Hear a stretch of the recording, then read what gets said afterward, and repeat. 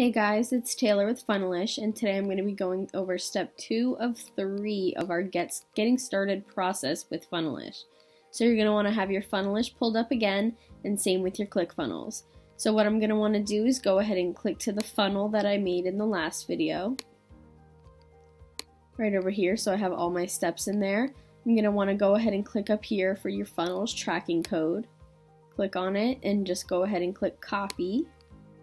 Click done.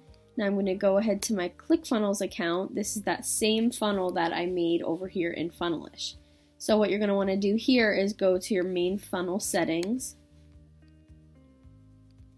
And now what I'm going to do is paste that code that I just copied right here in the head tracking code. And then all I have to do now is scroll down and click Save and Update Settings.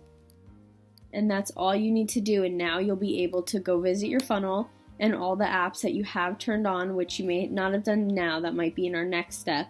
Those will be visible from here. So now you're going to want to go watch step 3, and what we're going to do is show you how to turn on the apps so you can start using them and having them show up on your funnel. Alright, see you then.